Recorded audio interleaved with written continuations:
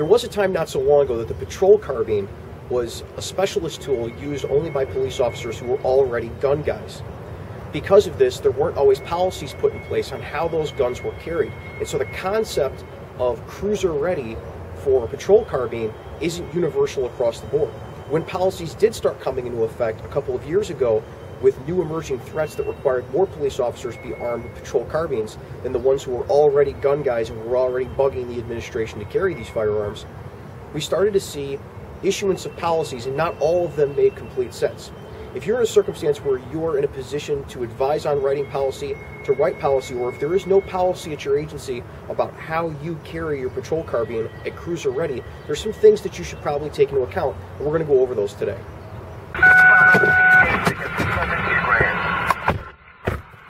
Alright, man, take a seat, buckle up.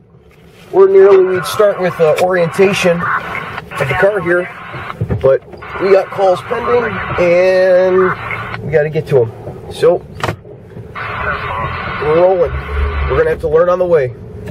Alright, today First, we need to look at how these rifles actually operate so we can understand what condition and what level of condition we want to actually carry it in. So on an AR-15 magazine gets inserted into the magazine well, and that's what feeds ammunition up into the upper part of the gun. It works a lot like the handguns most people are used to.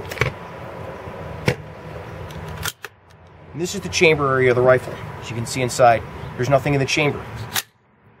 Unlike traditional shotguns that most people are familiar with that have a crossbolt safety, the safety on your normal patrol carbine and AR-15 like this is integral to the trigger pack. So the safety only works when the hammer's back. This causes a problem with some policies that require that the gun be carried magazine full, hammer down on an empty chamber, and the safety on. The safety can't be on when the hammer is forward. So let's take a look inside and I'll show you exactly why. Here we see the insides, the guts of the rifle. Rifle's on safe, and the hammer can't fall. Put the rifle to fire, and the hammer can fall. And this is the position that most policies with shotguns would want the hammer to be in. They want the hammer forward on an empty chamber. But now, we can't put the gun on safe. It won't go. When it comes to what condition we keep our patrol carbine in, we have to think about the total number of people, everybody who might come in contact with that rifle when we're not there. We might know what condition it's in, and we might be trained in using it, but that doesn't mean that everyone who might have to take that rifle away from the car is going to be trained in using it or knows how to use it. There's a lot of situations where someone may have to take the car in for service. The car might be broke down and end up getting towed to a yard, and the rifle forgotten about.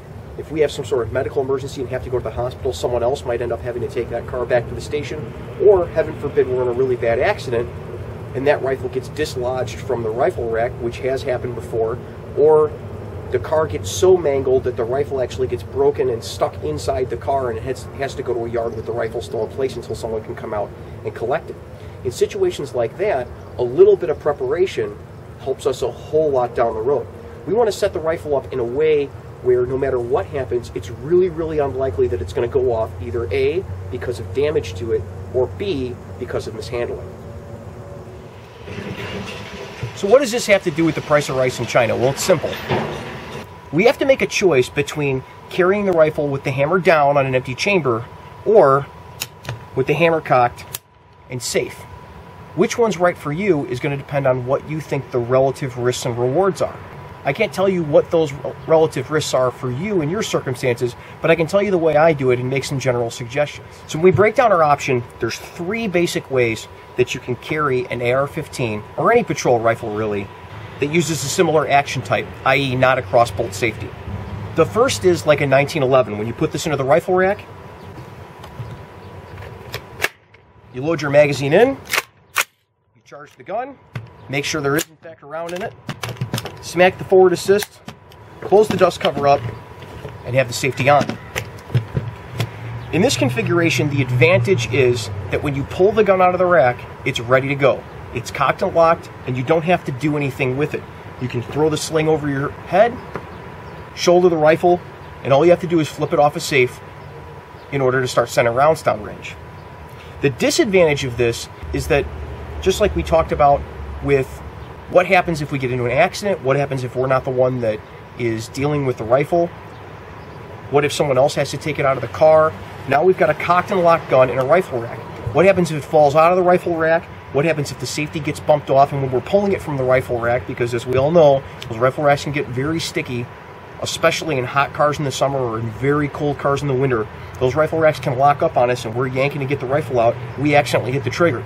Negligent on our part? Yeah, but it's two layers of negligence. One is that our hand was anywhere near the trigger, and two was that we had a cocked and locked rifle in the rack and we weren't taking that into account when we were handling it.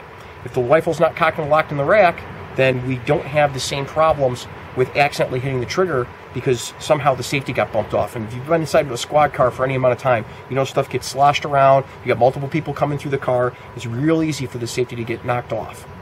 Now our second option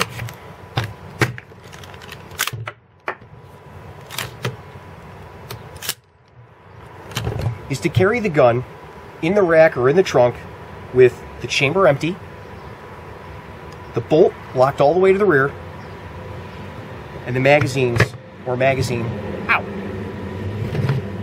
And in this configuration, to get the gun ready to go, we simply lock the mags in, or the mag in, and hit the bolt release. And this gets our gun ready. So we can have the gun with the hammer back and the safety on already, and then when we put the mags in and hit the bolt release, we're ready to go. The advantage to this is that our safety stays on regardless of whether the gun's loaded or not. We just happen to have the hammer back. We have the extra added assurance of knowing, just at looking at it, that the gun's loaded, the safety can't be popped off, and the gun's going to go off. The disadvantage of this is that you've got two separate things, the magazines and the rifle, that have to come together. Another disadvantage of it is that this bolt, when it's locked back, is very easy to get bumped. And then your bolt's closed on an empty chamber. Now when you go to pop your magazines in and hit the bolt release, nothing happens, so you have to go to the charging handle. So you're fumbling with the gun. The third system, and the one that I prefer, is to have the gun with the hammer cocked back and the safety on. We assure that we have an empty chamber, and we load a full magazine in.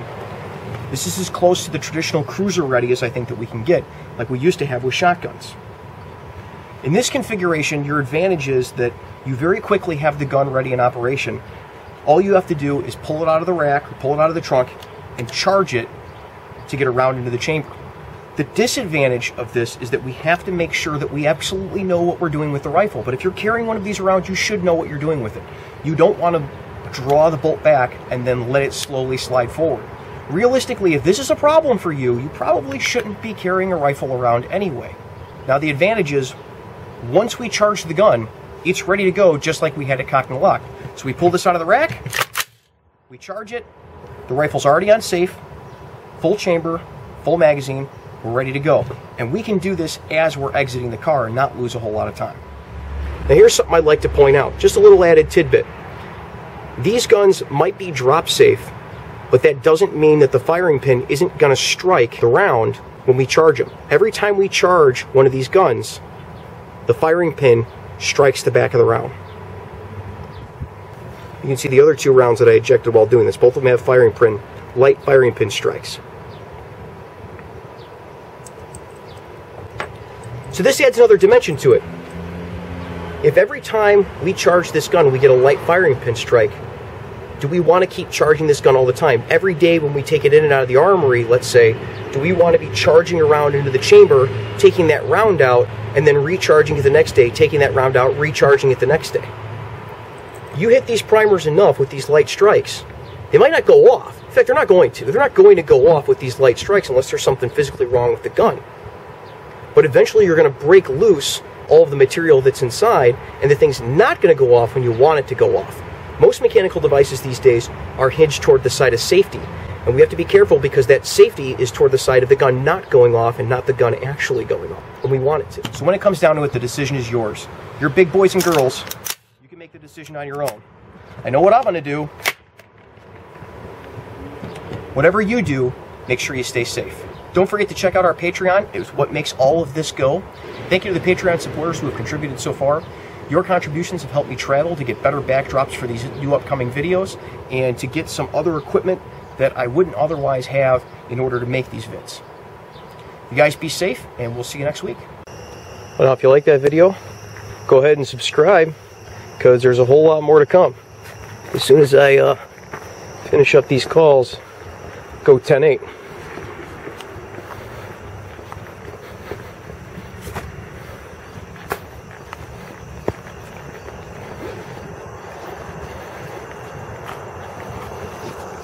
County 291. 291.